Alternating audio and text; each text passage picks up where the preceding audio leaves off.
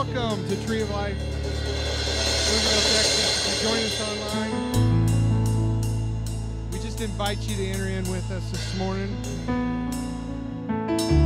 The King of Glory is with you right there. He's with us here this morning. If you'll stand up and join us. Father, we thank you for this day. We come and we give you all the praise. We thank you for breath. We thank you for life and health. Lord, we give you all the glory. You alone are worthy of our praise. And we welcome you here this morning. Blessed be your name.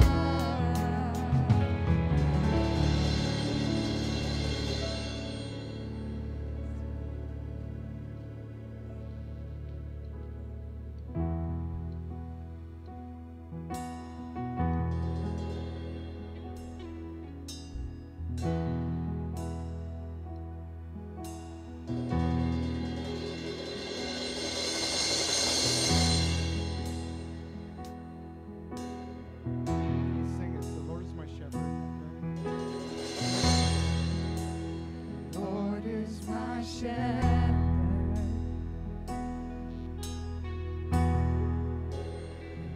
goes before me, defender behind me, defender behind me.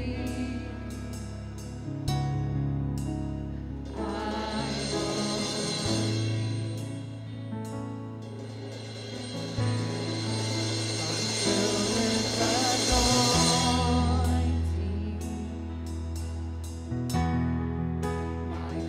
will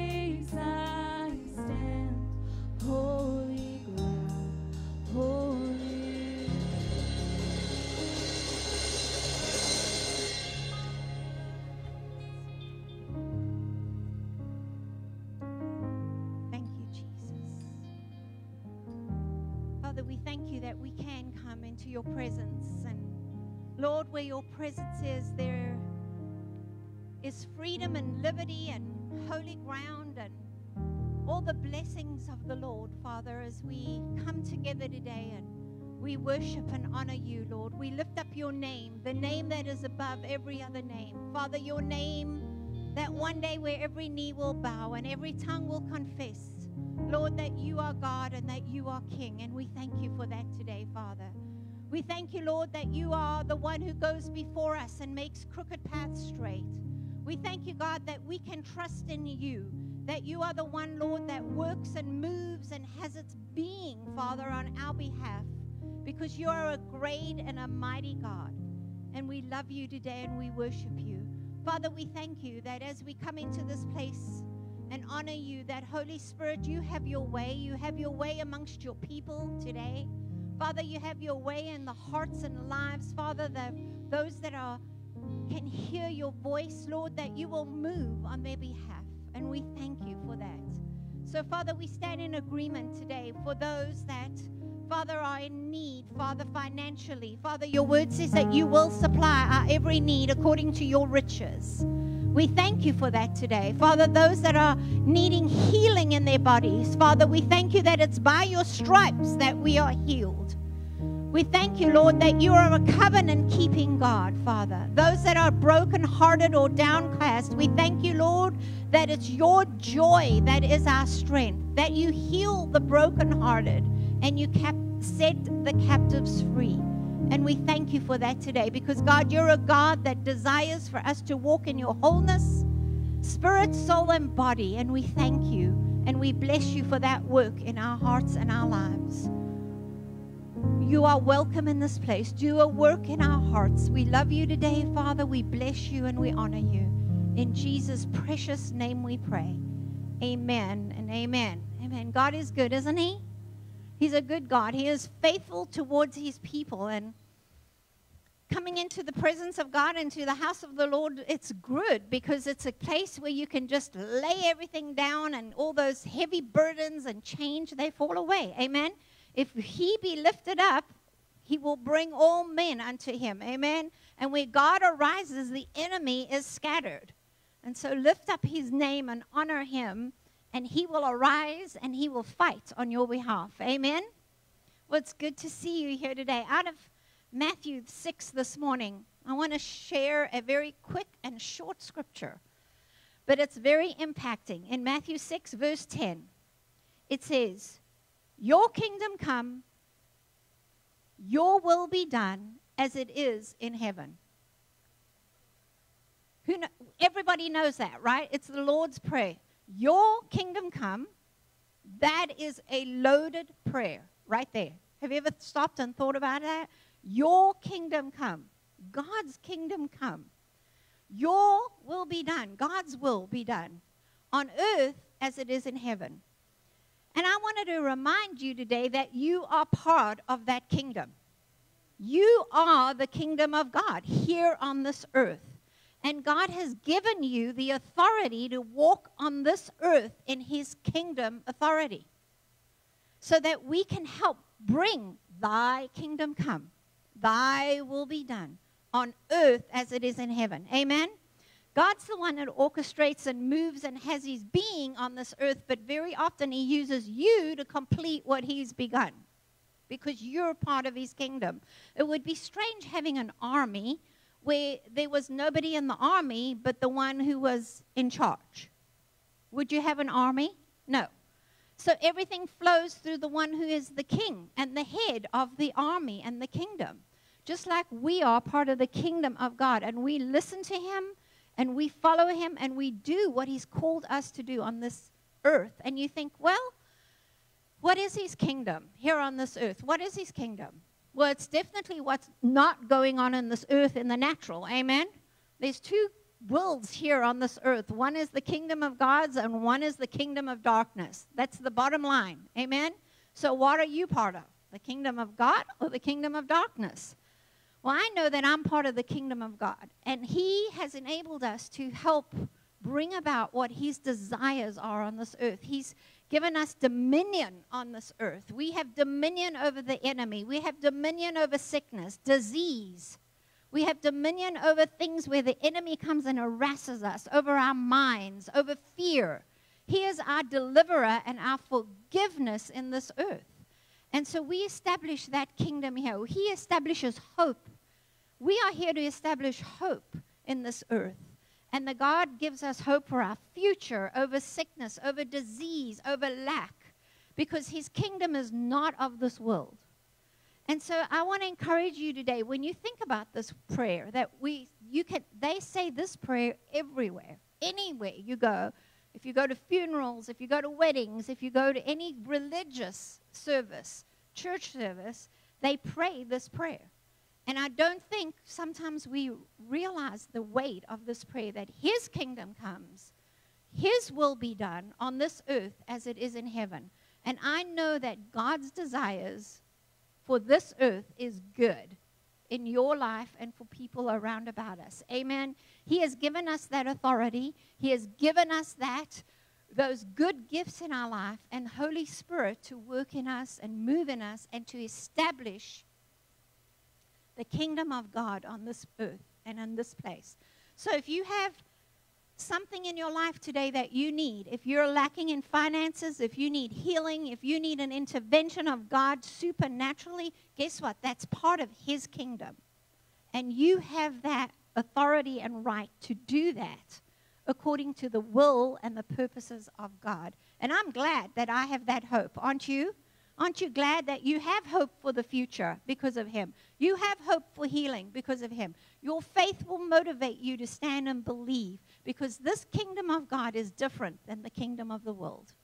And I pray that each and every one of you are one of those that make the difference, so that God can get all the glory and all the honor for who he is and for what he is. Amen? Amen. Well, you're very quiet out there. Are you still waking up because of time change? Yeah? I think there's still some people at home because of time change, right? But it's good to see each and every one of you, and I'm glad you're here with us. If you're a first-time guest, we welcome you. There's a piece of perforated paper. If you have a prayer request or you're a first-time guest, fill that in and then just place it in the offering bucket today as you leave, and we will make sure we get a hold of you and just welcome you through a letter. And thank you for being with us today. If you're online, you can go to our webpage, and there's a connect button that you can click, and you can give us your info and your prayer requests, whatever you have need of, and we will get back with you. Amen. And we thank you for joining us here in person today and online. And we are here to give God all the glory, amen, and all the honor for the great things he has done. All right, I have a few announcements that I would like to bring to your attention. One is that Easter is coming up pretty soon, April 4th, so make sure you plan on being here for Easter. We're going to do some specials and songs and celebrate that he is risen. And it's April the 4th. It's early this year. But come on down, come on here if you can, and join us on that. Also on March 28th this month, the nursery is going to be having a meeting, nursery and preschool volunteer. There's going to be a luncheon for you after service, and some welcoming of new people. If you're interested in joining that team, it's a great team. I tell you what, the curriculum they have is amazing, and they don't just babysit our kids. They actually teach them and raise them in the Lord. So join in that if you would like to. We would love to have you in the nursery and preschool. There's going to be that on the 28th right after service. Wednesday night, this night is the continuation of the Elijah Bible study. It's good, guys. It is good. You want to see the hand of God move in people's lives and to be motivated? This will motivate you. Elijah's story will motivate you. And you're like, well, I'm not sure what it is. Go look it up. It is good. He walked out what God called him to do, and he brought down the fire of God and did amazing things. So it's Wednesday night. Come join us if you can. It's on Zoom. We send that out, the link, and meet us if you can. Greeters ministry team is looking for a few more people to join in and help us greet here. If you're interested, see Joey or give her a call, and she would connect you with that ministry. Great ministry. Also, if you have a new address or anything updating on your data for mail outs or emails, this is where you need to put that. And if you wouldn't mind doing that, we would like to have that, because we like to keep our database updated. So fill that out if you can, and we will make sure you get your updates, okay? And then last but not least, I wanted to mention giving this morning. Thank you for your faithfulness in giving. Who can say throughout this time, this last year, that you've seen the faithfulness of God? Amen. He is faithful. He has supplied our needs. He has restored us. He has delivered us. He has kept us, and He is good. And He has been good when it comes to giving. Amen. And thank you for giving and being faithful. God will bless you, I know, abundantly. We were just talking about tithing the other day, because Pastor mentioned it in his service. And I was chatting to my daughter, Kristen, and she was funny. She was talking about that. She's like, yeah, I listened to the service and heard what you said about tithing just being a part of a Christian's life. She said, you know, I've been tithing since I was 4 years old, and God has been faithful. Amen, amen. I was like, yes, we did something right. We raised our kids right. But you know what? Pastor and I have done that too. We have tithed, and since we heard of it, and we've been giving offerings. And God has never seen the righteous forsaken. He has never seen us forsaken. So thank you for your faithfulness in that area. If you want to give this morning, your envelopes are on your chairs, or you can just have a check. When you leave today, the ushers will be there to take your offering. And then also online, for those that are watching, you can go to our webpage again and click the giving button. Very easy to give, text, or have an account that you can give on. But thank you so much, and we appreciate your faithfulness in giving today. Thank you very much, and bless you. All right, that's what I have for this morning. I'm going to let Pastor come up and share with you. And we're dismissing the youth right now to go on upstairs. And I know they're going to have a blast this morning, so bless you.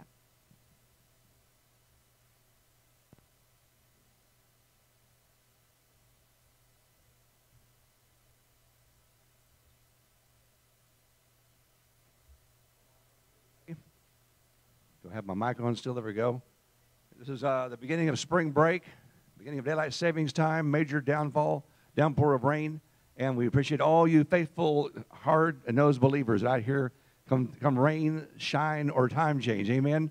Hope it's been a good week for you guys. Hope you're seeing good fruit taking place in your lives, your neighborhoods, your workplace as well.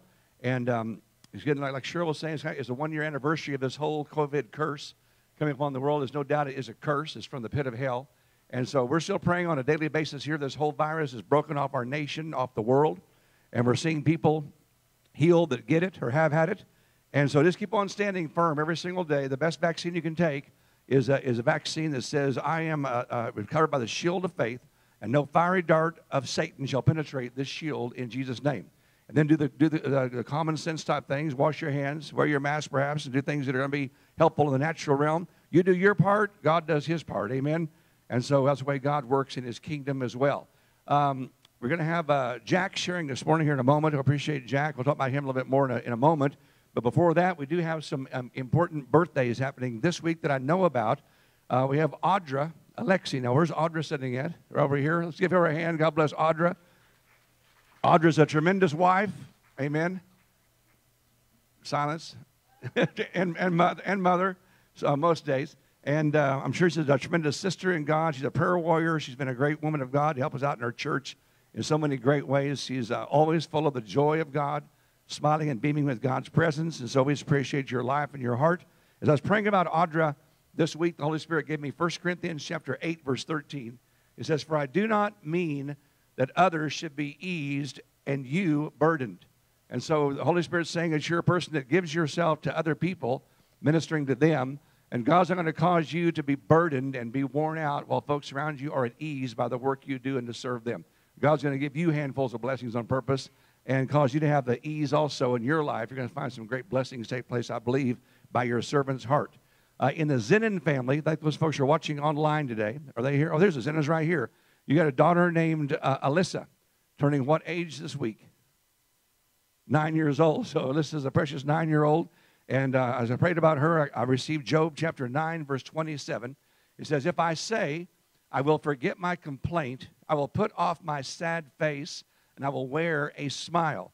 And so I don't know all the implications of that at all, but I think what is being said to me is there'll be some things that, like all 9-year-olds face at school or around peers or whatever else, that could give them a sad face. But I believe that God's going to cause her to wear a smile and come out on the other side happier and more joyful than the sad face could be. Amen? So whatever it is she's going to face this year, God's going to be there to cause her to keep on wearing the smile she wears anyway and not have that sad face. Amen? Then we have a man named Dave Gibson. Is Dave here today? Sitting this right back here. God bless Dave.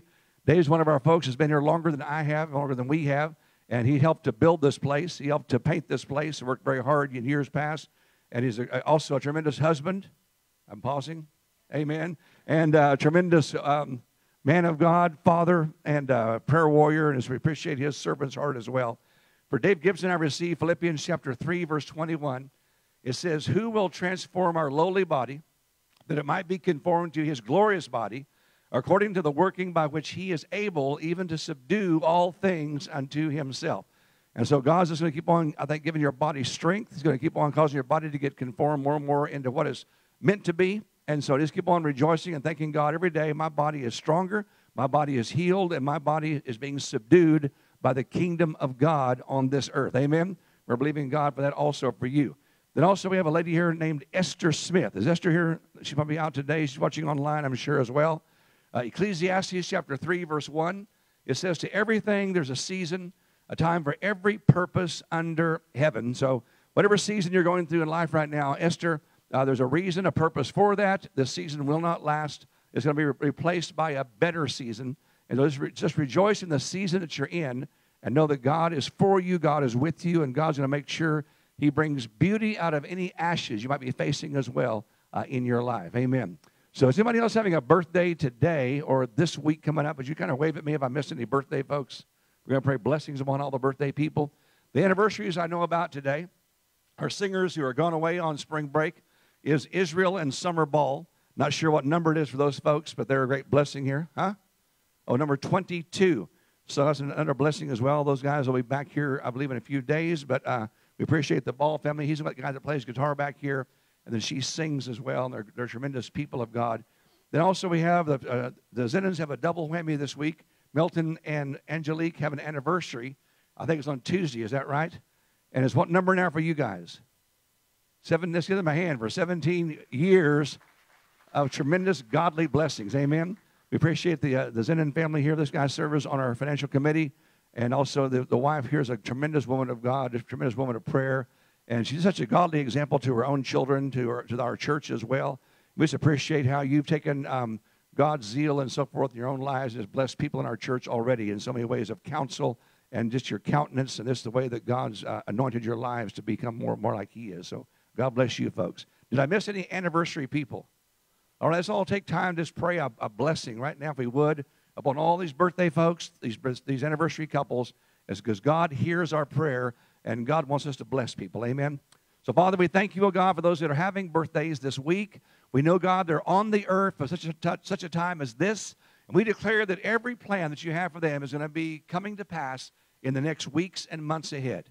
We speak to them, oh God, right now, protection, provision, favor. And we declare they have lasting fruit taking place in their lives and through their lives. We also pray, God, for ideas and creativity to come to them. We ask you, Lord God, to expand their influence and bring them, Father God, just handfuls of blessings on purpose. And also, Lord, we thank you, God, that they're going to be able to lead people even to Jesus Christ as Lord and Savior in the year ahead. We bless these couples, oh God. We say, be, oh God, with the Balls, be with the Zenons.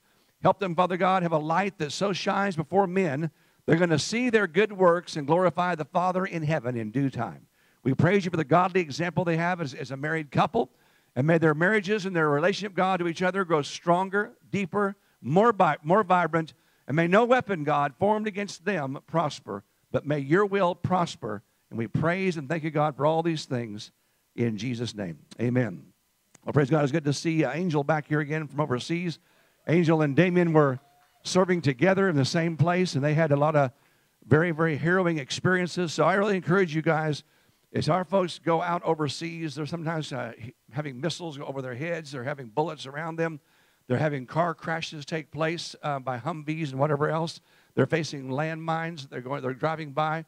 So I pray every day for folks that leave here and I know about, but also I pray every day for all of our troops that are in a place of danger. And I just pray to God that I say no weapon formed against them prospers. And I say protect them, oh God, every day from bombs, missiles, bullets, sniper fire, aircraft crashes, or anything like this. And I just pray that God protects them, watches over them, and I believe God does that by His Spirit. Amen. So those guys are back here safe and sound, and hope they have some good stories as well with that. All right, so now we're going to take, and I'm going to have Jack come in a moment. Jack is going to be speaking this morning here, but he's also going to be talking about, I'm sure, a little bit about his mission. The Holy Spirit's calling him to our nation. And I've heard prophets say that as time goes by in America, there'll be a need for some missionaries to come to America and help the American people out. And unfortunately, it's happening more and more. So the Holy Spirit has spoken to Jack about going to the capitals of our country. For the next 12 months, he'll be in and out, back and forth. And he'll be starting out with, he said, Baton Rouge, Louisiana, in the mouth of the Mississippi River. He'll be going there starting Friday of this week. And he'll be praying around the capitals and praying around the cities.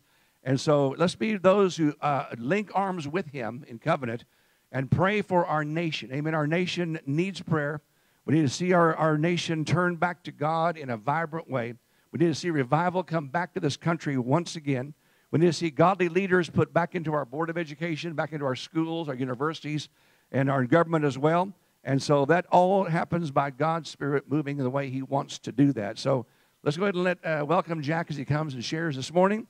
And we just want to bless him, and you can just give us more of your story here today as well. Let's just welcome Jack.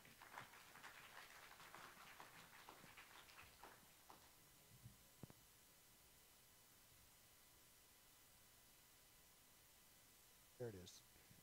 Hello. Can you hear me yet? Bless the Lord. It is a good day to be a child of God. I don't know how much I can walk around here, so I remember when I wasn't a child of God. I didn't have any hope, was lost, I was depressed, was about ready to give up on life, but there was something in me that said there's a God in heaven, and if there's a God in heaven that created everything, He must want to have fellowship with humans. So that was in me. And then I found this person called the Lord Jesus Christ when He walked in my room. And that's the hope that we have, eternal life in Christ Jesus, because He paid for our sins. And we can have eternal life in Him. There's people out there that think they can't walk with God. That's a lie. It's a lie of the enemy. Marty, it's true that Satan is a liar. Is that right? He's a liar. He would try to tell you that you cannot walk with God. But I got good news for you today. You can walk with God if you want to. All you have to do is have the want to. Jesus has provided everything you need for life and godliness. No demon of hell can stop you from walking with God if you desire to walk with Him. No sin that you've committed, no past crimes, no matter what you've said, they cannot stop you from walking with God because of the blood of Jesus. He's paid the price so you could be righteous, so you could be holy, so you could come into His presence. Even though you fall short, even though you might get dirty again along the way and trip up and lose your way, Jesus' hand is reaching out to you and said, you can make it. I'm with you. I'm on your side. I paid the price. Nothing in all creation can stop you from walking with Him if you want to. That's it. If you have the want to, you can do it in the name of Jesus. That's the gospel that I preach. That's the gospel I believe. That's the gospel that He put in me. That all men can walk with God if they choose to. Hallelujah. I'm going to pray. Father, we come to You in the name of Jesus. We bow the knee in front of You and say, You are Lord, You are God. Father, I just ask in Jesus' name that You let the words that come out of my mouth be born from heaven, be clear. Father, I pray that Your Holy Spirit would lead me. I pray, Father, that our hearts would be open to receive what You want us to receive.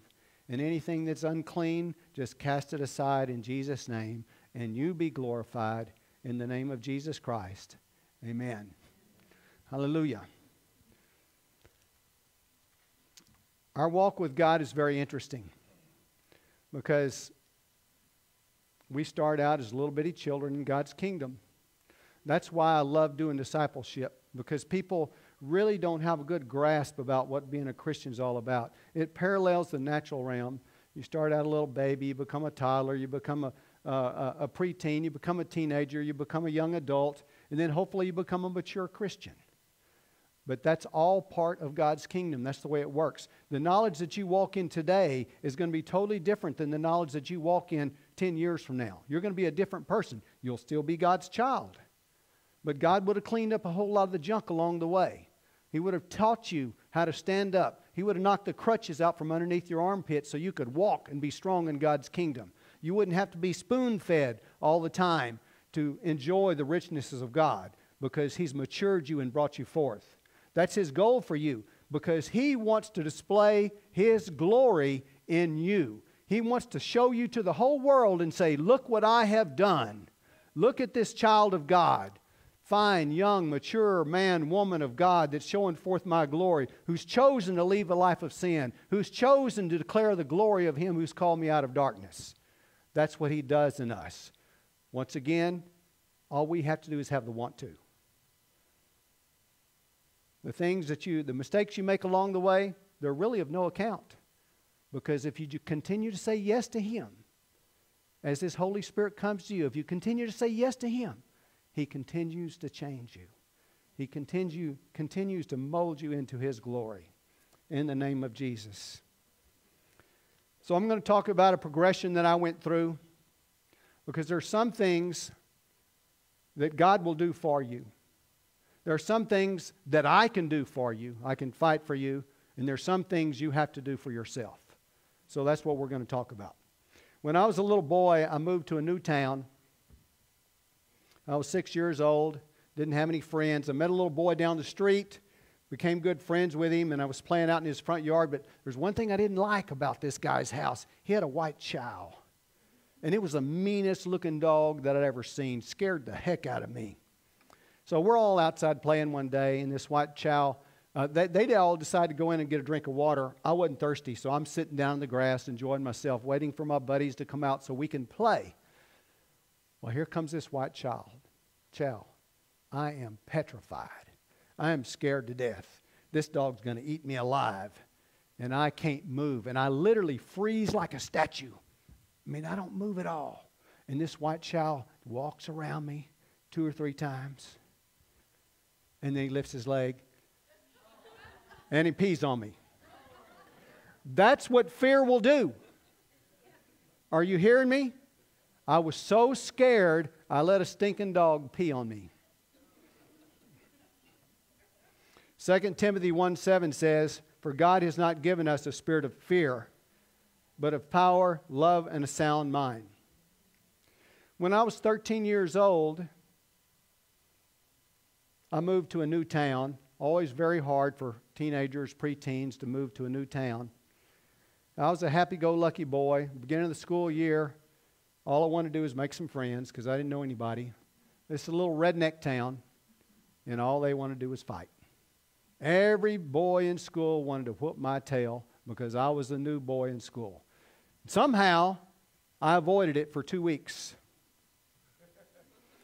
So at the end of 2 weeks, I'm at the skating rink, and I'm outside talking to a few guys, and this 9th grader bully comes up to me, and he picks a fight, and I don't want to fight him. I end up rolling in a ball down on the ground, and this is the cowboy days. So they had these steel-toed boots, metal-toed boots. Does anybody remember those?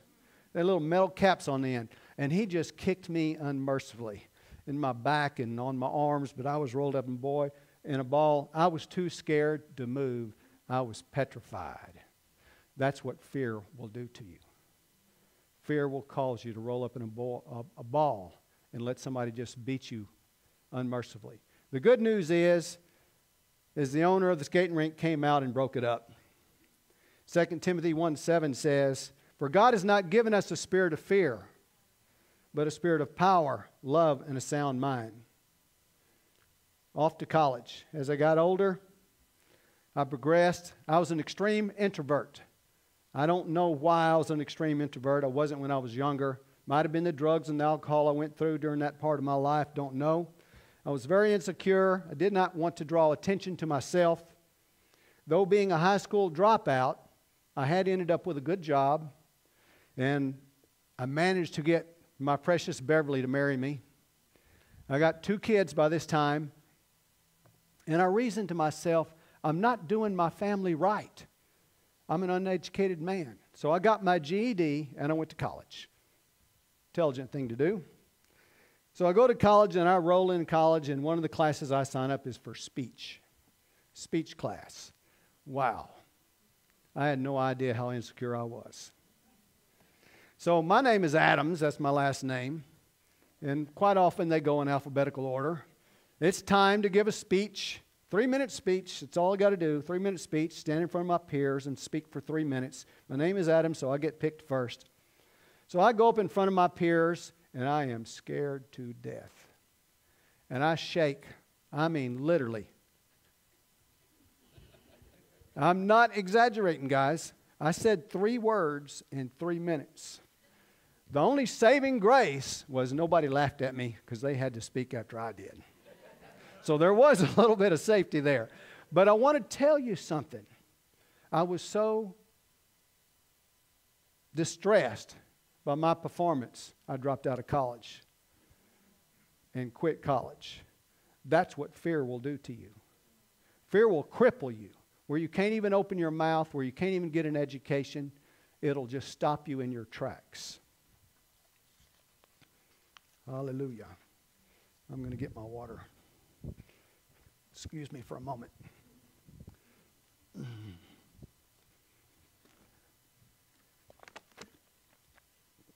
2 Timothy 1:7 says, "For God has not given us a spirit of fear, but a love, power, and a sound mind."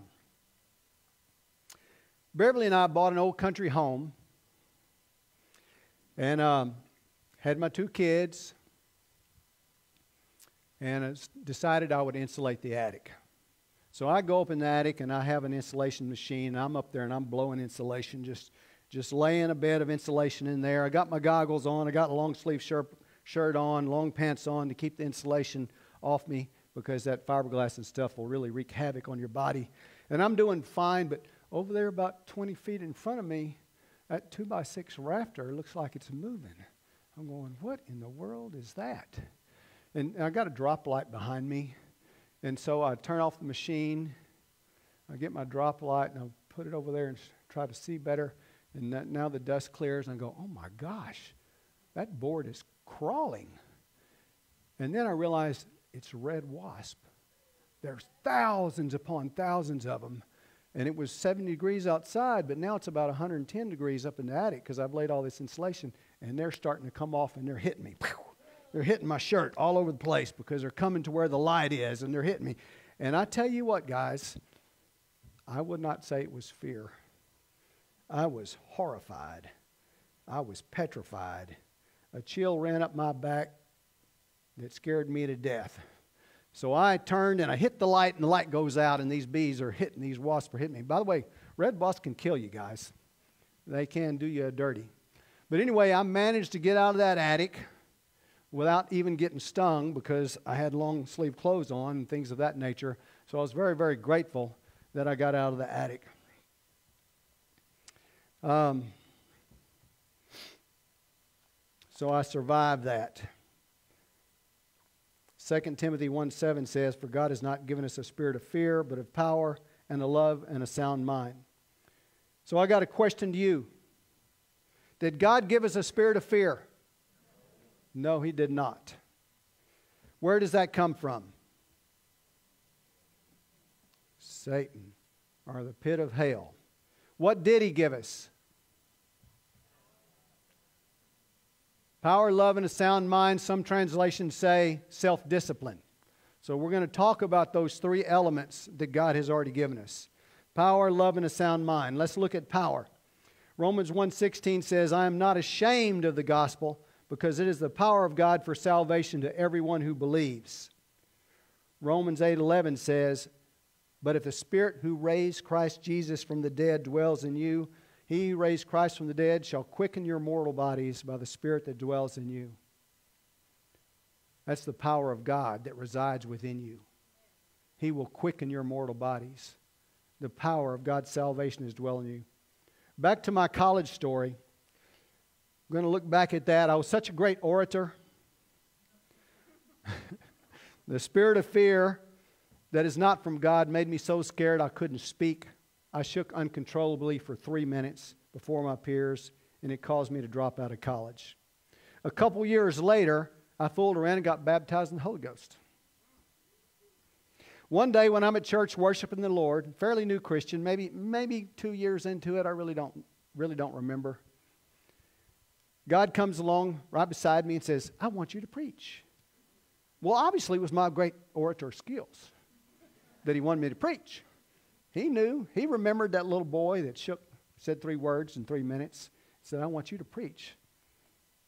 So me being a man of God, I went to my pastor very confidently. Well, guess what? The Lord told me He wants me to preach. And some of you have met Pastor David Woodard. He says, what about next Sunday? So I said, okay. So next Sunday, I crawled up in the pulpit and I preached my first message. I was pretty scared, but the power of God was in me. I was pretty scared, so I faced that fear because the power of God was in me. And I want to tell you that it was absolutely awful. It was awful. It was terrible. But it did not affect my psyche because I knew God had called me to do it. I preached Genesis to Revelations in 5 minutes flat. Blam! Boom! Here it is. 5 minutes flat. And by the way, this is the same message. Been preaching my whole life. You are free to walk with God. Genesis to Revelations 5 minute flat. I still preach the same message. It was horrible, but I was not afraid to get in that saddle again. I should have been shaking in my boots going, I never want to do this again. And quite frankly, for years, I was still terrified when I was sitting right there. And it's your turn to speak. But I knew that He'd called me to do it. So it really wasn't my choice. I just said, okay, you're the one who called the foolish people to go preach. You're the one who said the foolishness of God is the foolishness of men, of preaching will bring people to the kingdom of God. That was His ball game, not mine, so I just crawled up and did it. I'm not quite as terrified of public speaking as I used to be, but I was for years and years, and I had to face that fear every time. But you see, you have to remember in James 4:7, it says, humble yourselves, submit yourselves to God, resist the devil, and he will flee from you. It doesn't say, let the devil run wild in your life, and you will overcome. It says, submit yourself to God and resist the devil. That resisting was getting up out of my chair and coming up and getting here and believing somehow God was going to use me. And it happened every time. Happened every time. So you see, I learned to submit myself to God and resist fear, and the power of God would come. Let's look at love, the second one of the three. Power, love, and a sound mind. John 3:16 says, for God so loved the world that He gave His only begotten Son, that whoever believeth in Him should not perish, for have everlasting life. 1 John 4:18 says, there is no fear in love. There is no fear in love. There is no fear in love. Perfect love casts out fear, because fear involves torment. We don't have to have torment. Jesus defeated Satan at Calvary. He made a public spectacle of Satan. We know that our names are written in the Lamb's Book of Life. We know that we have eternity in Christ Jesus. He can holler and scream all he wants. Fear does not have to have power and dominion over us, because we belong to Him. So back to my little redneck town when I was 13. The spirit of fear that is not from God made me so scared. That big 9th grader, I let him kick me with his metal-capped boots without defending myself. But something happened to me that day that was born of God. What happened to me was I didn't like bullies. And my love for people that were bullied went off the charts. I was not going to allow anybody like that to pick on anybody I knew. And I didn't even have to know them. I could see it happening down the street, and I was going to jump out of my car, and I was going to come after them. I didn't care if there was 4 or 5 of them. They were going to face me. You're not going to do this to that individual. And I did it many, many times. Because of that event, such love went in me for people that were bullied. I became known as a protector of those who were bullied. It did not matter how big or scary a guy was or how many there was. If I found out you were bullying someone, I was coming after you. That's just a fact. You can say, well, Jack, that means you were a mean person. Nope. I didn't pick fights, but I certainly would finish them. If I saw somebody messing with somebody that didn't deserve it, that was lesser of a build or whatever, I was coming after them. But I want to tell you something. The same is true in the kingdom of God. And I'm still the same way today. I don't like bullies. Satan is a bully. He will bully you. He will try to scare you. He will try to get you to hide in a closet and not come out because he's a stinking bully. And we'll confront him and we'll make him move because he doesn't have power over you anymore. Jesus defeated him at the cross, and you have the power of God dwelling within you to put him in his place. You see, I loved enough where fear was no longer an issue. There is no fear in love. Hallelujah. So that's the reason why you can walk with God, is because that bully has been put in his place. He might come to you and tell you all sorts of lies, that you're never going to make it, you're never going to amount to anything. This sin that I'm involved in will never end. It's a lie from the enemy. You can have life forevermore. Doesn't matter where you are, because the bully is a liar, and Jesus has defeated him at the cross. And you can walk with God. Even if you didn't do successfully today, you can still walk with God, because he's holding out his hand and saying there's salvation in the name of Jesus. There's hope in the name of Jesus. I haven't left you. I haven't forgotten you. I'm here with you. We're going to look at sound mind and self-discipline. That's a little bit different scripture, because sound mind and self-discipline, it really involves the Holy Spirit. The Holy Spirit, one of the functions of the Holy Spirit is He comes and brings you information. And that information that He brings you is always reconciling you to God. That is what He does. Jesus made that perfectly clear in John 14, 26 and 27, and also John 16, 12, 13, 14, and 15. He made it very, very clear that's why the Holy Spirit came.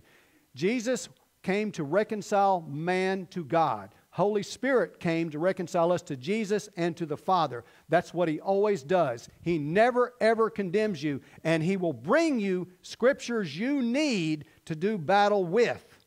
That's why I said He's involved in this self-discipline. So when you're getting, and I'm going to be graphic for a minute, when you're getting beat to hell and back, the Holy Spirit will come and provide you a way of escape. He will come and bring you a scripture so you can do battle. So you can do battle against the enemy. But you still have a choice, because you have to take that scripture and you have to choose to do battle. If you choose not to do battle, you'll stay defeated. That doesn't mean Jesus has left you, because He has not.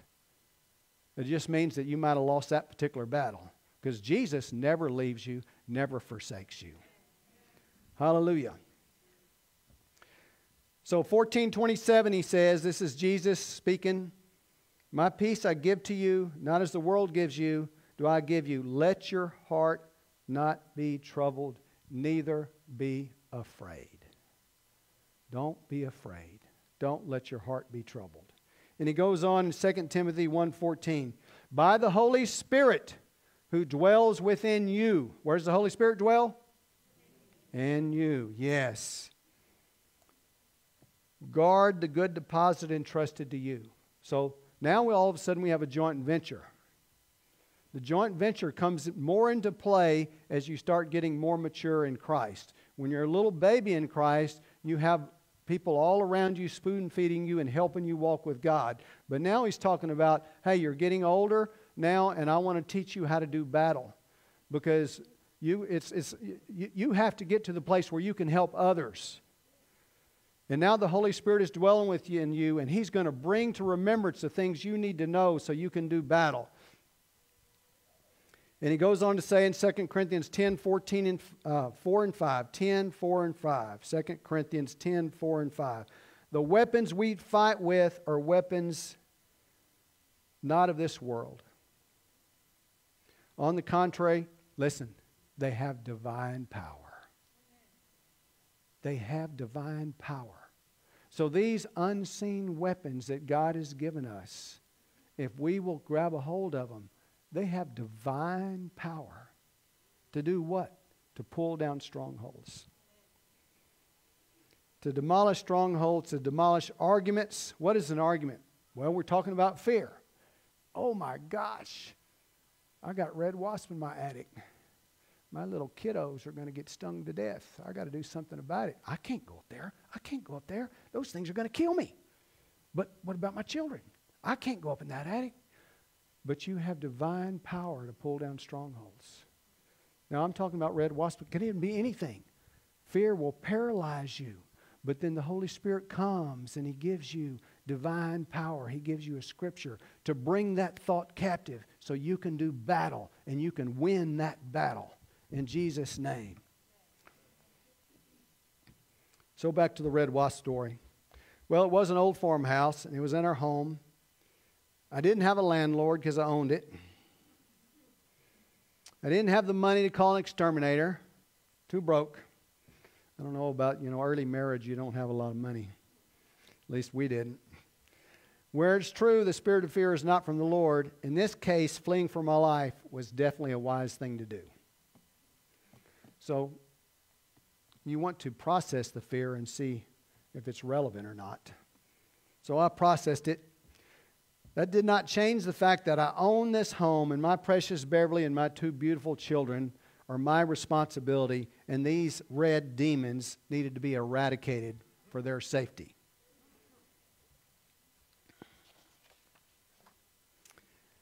You didn't have the internet back in 1982, so I couldn't look it up on the internet to find out who to do battle. You guys that are growing up today, y'all got it so easy. Boop, boop, boop, boop. You can fix anything on the internet. We didn't have that. You had to figure it out on your own. But one piece of knowledge I had acquired over the years was I knew that red wasps did not move good in the cool of the evening. They like heat. When it gets 60 degrees or so, they quit moving or they're moving real slow. Just like that. So I had that piece of knowledge. So as the evening progressed to about 60 degrees, I took my thoughts captive and I faced my fears. I loaded up my cans to 4 super cans of wasp spray. I waited until it got dark. I looked like a cowboy. I had wasp cans. I had my mask on. I was all clothed up, and I was going up there to do battle. And I tell you what, I was prepared. With the knowledge and the weapons I possessed, there was no contest. I eradicated all those red demons, and I won that battle. But I'm telling you, fear could have just as easily stopped me from ever going up there. And now let me tell you how bad it could have gotten. They could have got my 2 innocent little children had I not done something about it. They could have got my wife. Because, there was thousands upon thousands of them. It was a 2x6, which was about 20 feet long, the whole rafter, and they were covered with them. You could not see the wood because there were so many red wasps underneath that tin roof. And I'm telling you, see, fear could have prevented me from protecting my family. And the same is true in the spiritual realm. I'm talking about red wasp. But fear can stop you from protecting your family. Fear can stop you from rising up to who you need to be in God's kingdom. So what is the point of all these stories? The point is, fear will torment you. It will enslave you. Fear will prevent you from walking in God's love toward humanity. Fear will prevent you from excelling in God's kingdom. Fear will prevent you from fulfilling God's will in your life.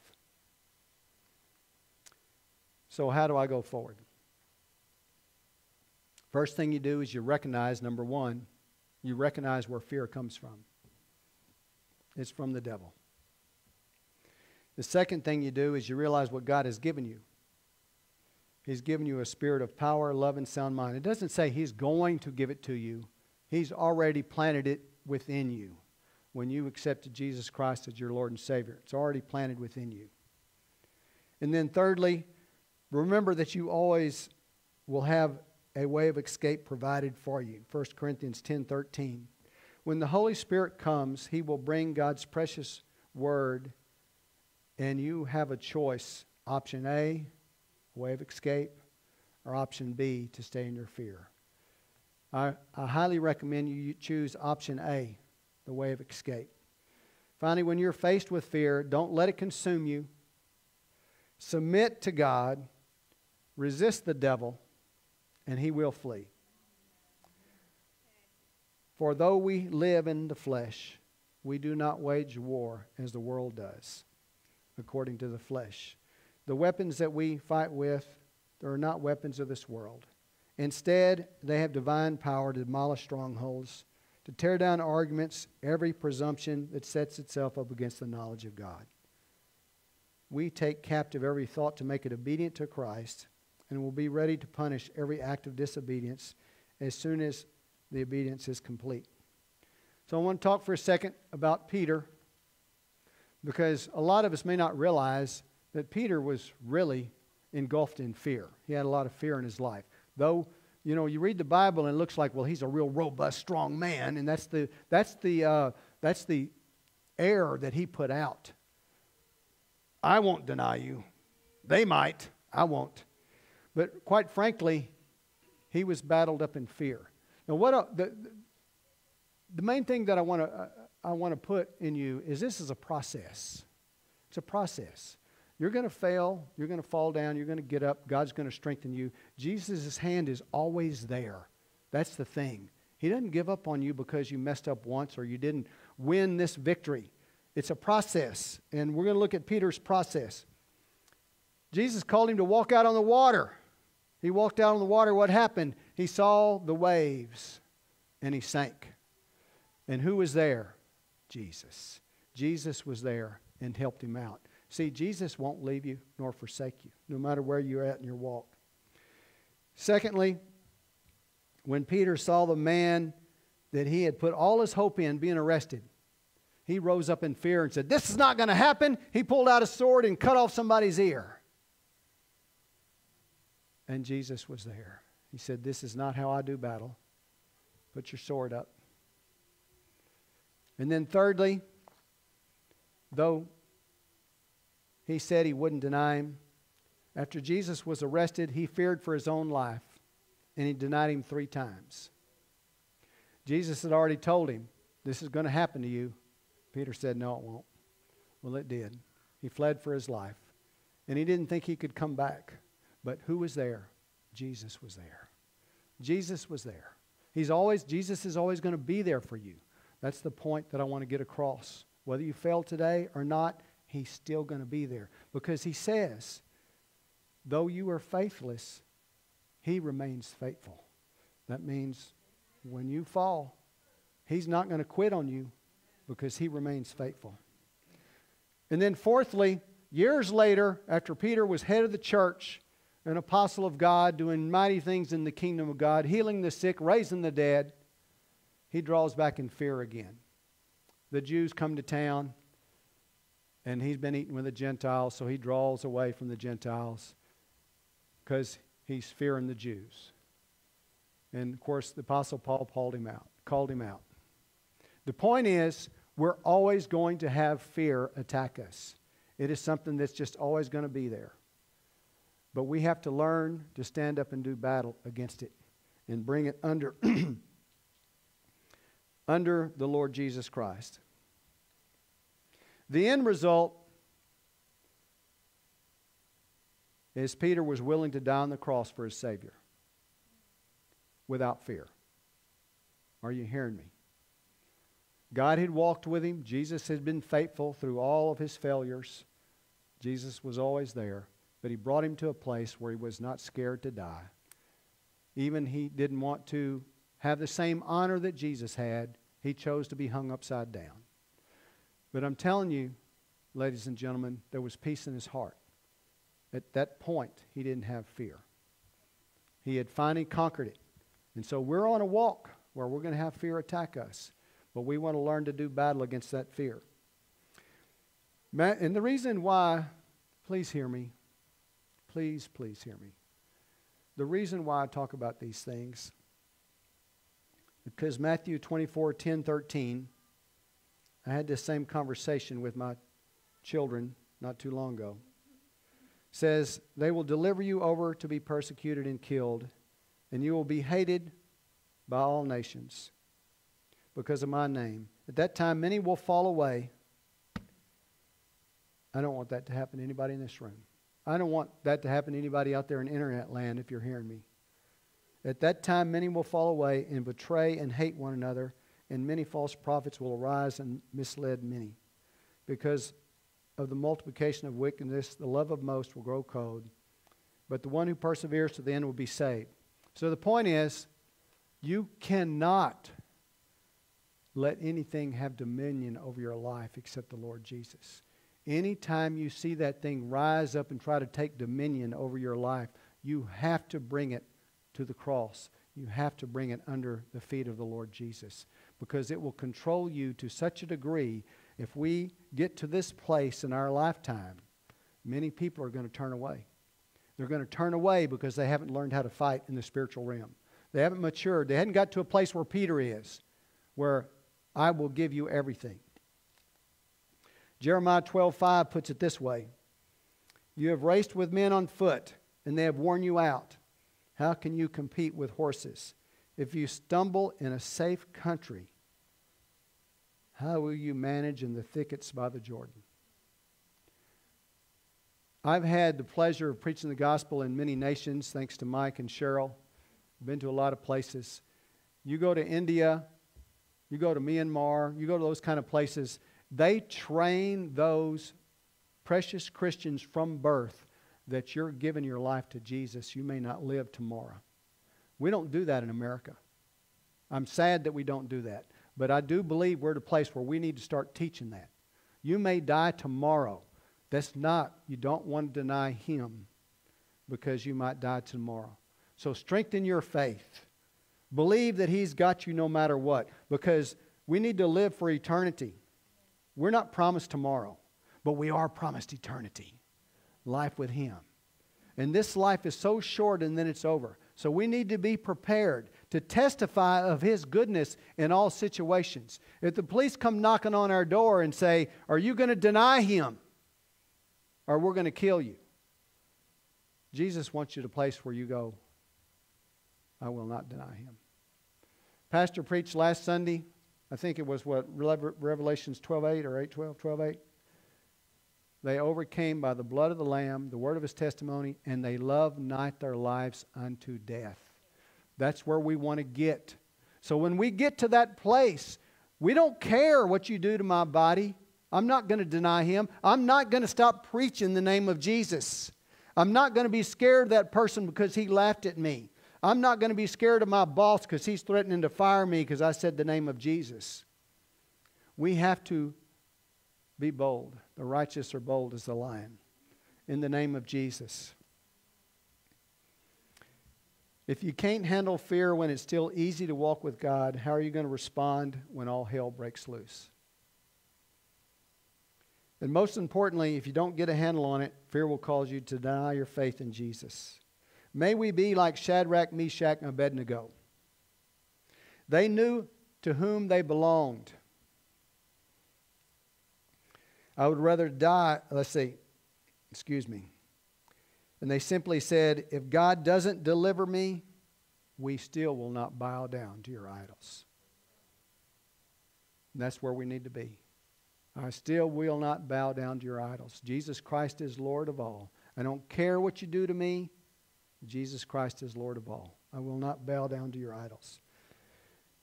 About once a year, God gives me a new mantra, and He gave me one recently. And the newest one He gave me is this: I would rather die in faith than live in fear. It's a good one. Now listen, guys, I don't know if you know this or not, but it says 365 times in the Bible, fear not. What does that tell us? That means fear is going to come upon us. It's going to happen. 365 times He's letting us know it's going to happen. But He says, fear not. Just like Peter, when he began to sink in the water, Jesus said, I'm paraphrasing, I got you, Peter. I'm still with you. I'm not going to let you go. When He was going to the cross, Jesus was saying, I got you, Peter. I'm still here. We can do this thing. And that is what He's telling you and me. I'm still here. I won't leave you. I won't forsake you. I'll be with you all my days. Put your faith in Jesus because He's got you. Put your faith in Him because He's a loving God. Oh, by the way, God gave us dominion over all the animals. Though I was only a six-year little boy, ain't no dog going to pee on me anymore. So listen to me. There are some battles that God will fight for you. All of us know that because we've had Him do that. But it is dangerous to believe that He's going to fight every battle for you. So if that's your thinking, you need to get it out of your head, because He's going to fight those battles for you when you're young or when He needs to fight them for you. But quite frankly, there's some battles that He will not fight for you. There's some battles that I can fight for you. You can come to me and I can fight tooth and toenail because I don't like that bully, and I'll give it everything I got. But then there's some battles that I will just flat tell you, sorry, you got to fight this battle yourself. And the battle, and this is one of those, bringing fear under control in your life, that's a battle that only you can fight. You're the only person that can fight that fight. Just like Peter, remembering Jesus is right there with you all the time. He has given you all the tools you need to put fear in its place.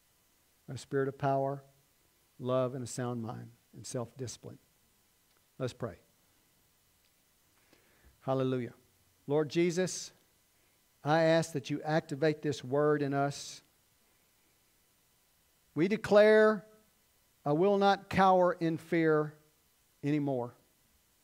I will take option A. I will calm myself with the comforting words that the Holy Spirit gives me. I will humble myself before you. I will submit myself to you, and I will resist the enemy, and the enemy will flee. Sometimes resisting the enemy is taking up arms and doing battle in the name of Jesus. So I submit that message to you, and I ask wholeheartedly that you do warfare in the name of Jesus. I'm going to share with you guys for just a moment, if you'll look at me, about what God's called me to do. Many of you know what I'm called to do. God's been dealing with me about this since August the 1st, so it's been a long time coming. He's given me bits and pieces along the way of what He's called me to do. And I'm going to go to every capital in the United States of America, probably ending up at Washington, D.C. when it's all over. I don't pretend to know exactly what's going to happen because my battle is in the heavens. It's not against flesh and blood. I don't have to see things happen with my eyes to know that I have a victory. Are you hearing me? That's the most dangerous thing you can do as a Christian, is depend on your eyes to think you're going to get a victory. It's all by faith. And we fight against principalities and powers of darkness that have access in heavenly realms. And guess what? You can't see them. But they're there. And He's given us the tools we need. So I'm going to head out March the 20th, and it's Saturday, just so you'll know. March the 20th, this Saturday. My first theme is call sinners into a relationship with Jesus. I'm telling you these things if God gives you a heart to pray for me. My second thing is call the saints of God into a deeper relationship with the Lord Jesus Christ. My third call is call the saints of God to come out of their hiding places and do spiritual warfare. Because many, many of our dear brothers and sisters are in hiding. They're hiding in their caves. They're scared because of what they've seen. And I'm not saying we don't use wisdom. That's not what I'm saying, so please hear me. We can be intelligent, as Pastor Mike talks about all the time, but we aren't supposed to cower in fear. We have a president of the United States that made a declaration not too long ago when he was running for office, or even right after he got elected. He said, "I will give this nation back its spine." I'm not talking about being a Republican or Democrat. None of that means anything to me. I'm a Christian. But because he's head of the land, he does prophesy things for us, even though he doesn't realize it. And when he said, "I will give you back your spine," he was telling me and all of us that the righteous will be bold as a lion. That we'll come out of our hiding places. We will no longer cower in fear. We will do battle in the heavenlies, and we will be victorious. Because the previous president said, "I will make this nation great again." And he was also talking in the spiritual realm, though he did not know it. This nation was created by God to take the gospel across the face of the earth. We, please hear me, the Christians, we have allowed it to get in the mess it's in now. So we're kind of responsible. But he said, "I'll make this nation great again." Meaning God's not finished with this nation. He's going to rise this nation out of the ashes. We're going to become powerful for the kingdom of God again. We're going to send missionaries to the end of the earth. And we will be a shining example of what it's like for a nation, one nation under God, in the name of Jesus.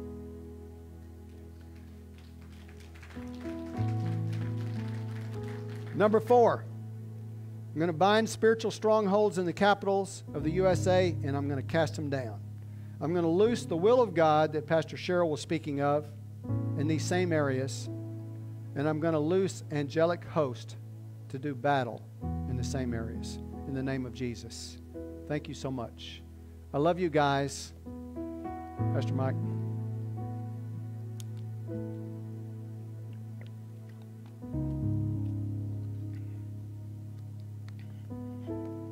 All right, we're going to be praying for Jack in a moment here.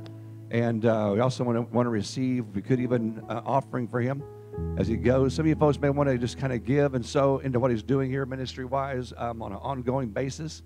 And so always you can do that by just writing the word Jack on your envelopes. And we'll make sure whatever you designate for 10, 15, $55 million, whatever you put on there, we're going to make sure it all goes to Jack Adams and to the ministry he's doing these next 12 months. Like I said, he'll be in and out of here. We'll see him every couple of weeks in the church. Then he'll go back out again someplace else.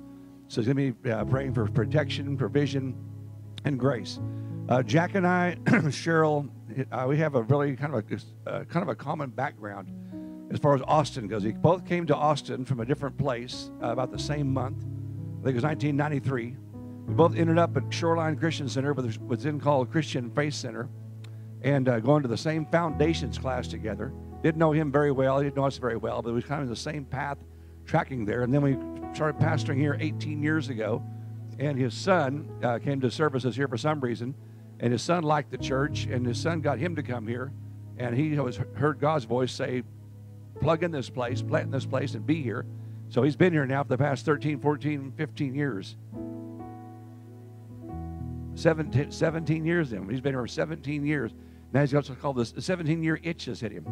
And so he's here now, and he's going to be sent out by us. And like I said, we've traveled overseas in many countries and done missions work overseas. And I really sense as he was talking there, the Holy Spirit was telling me that the ice is thawing.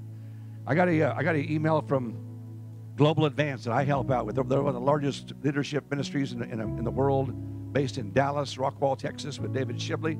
And they've told me they want to make me one of their mentor leaders to help out church planters, people planting churches. And they got 11 countries that they actually are targeting, and they're asking me which country I want to take and just be able to pour into and help mentor pastors that are planting churches. And I'm excited about that. So I sense the ice is melting because I've been held back myself for over a year now from traveling overseas. The Philippines was there last year in March, and that was it. That was our last trip to go on overseas. But I sense the ice is melting, and God's opening the world back up again, opening our nation back up once again as well. Amen. So we're going to be praying for Jack as he goes. And let's go ahead. Let's all stand to our feet now. Have Jack come to the front here. We're going to reach our hands, our faith out towards him. Have Cheryl help me out here as well.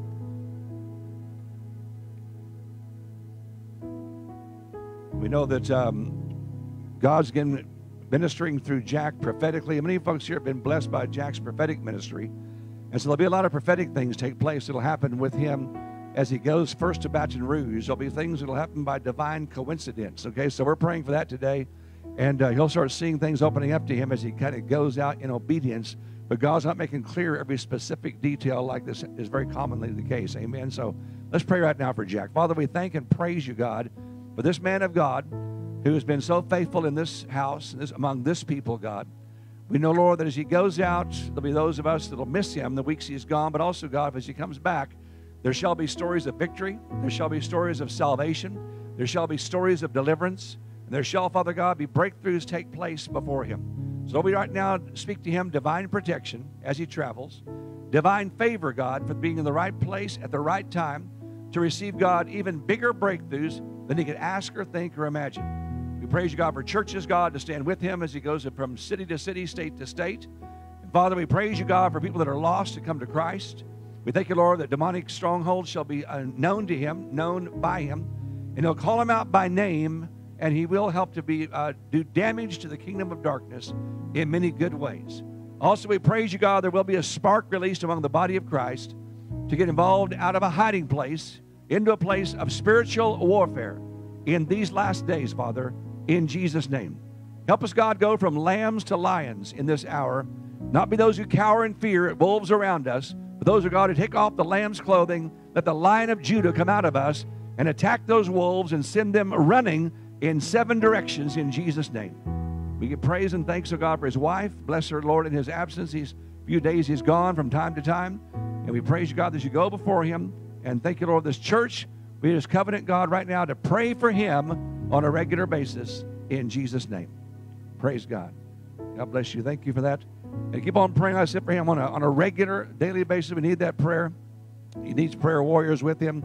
If you take and give an offering to him today, the ushers will have the extra bucket. Please have those available like a guest speaker.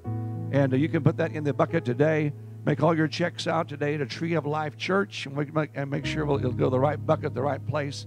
Jack will receive that as well. Be generous with him, not just today, but in the future as well. Amen. For our prayer partners that are here, would come to the front now, please. We have prayer partners here also to pray for you folks who may have a need in your life. Maybe you want God to touch your body and heal you. God is still healing bodies even today. And so please come to the front here and receive prayer for healing. You can receive prayer for your marriages, relationships. You might want to pray for someone that's not here today that needs prayer. So please, again, come forth for prayer for them. Always fill those perforated pieces of paper in your bulletins in for prayer requests. We take those and pray over those also. And if you guys can, start joining us. Be more serious about joining us before service, even at 9:30 or 9:40, upstairs in the upper room. We pray before service every Sunday morning. We're going to miss Jack in that prayer room on a lot of these Sundays. We need you to fill the gap. Amen? And so just try to choose to be here if you can. Sunday mornings, 9:30, 9:40, 9:45, 9:20. We start about 9:20, so keep on joining us for that as well. And we're going to praise God for the prayer warriors we have. All right. Well, let's see here. Can I get here? Let me get Sean Shelley again, if you don't mind. Take the microphone. You can pray for us a prayer of dismissal. And we'll believe God again that you guys have a great week here coming up. Praise God that you folks are going to be blessed to have God use you this week to be his hands, his feet, his mouth, his heart for a lost and dying world. And we just give thanks again for what Jack's doing. We'll be praying for him also.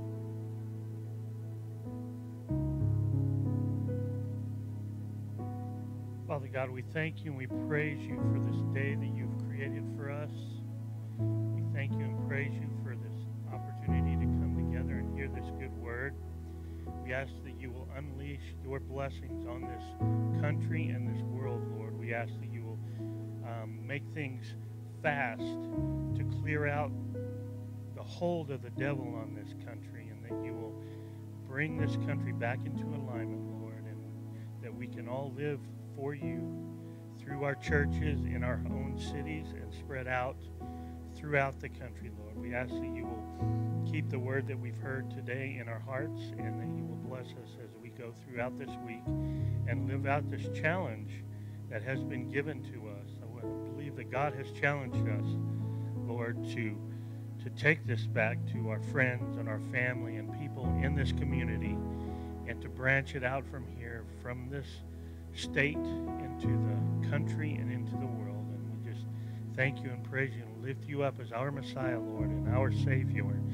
And we thank you and praise you, Lord. In Christ's name we pray, amen.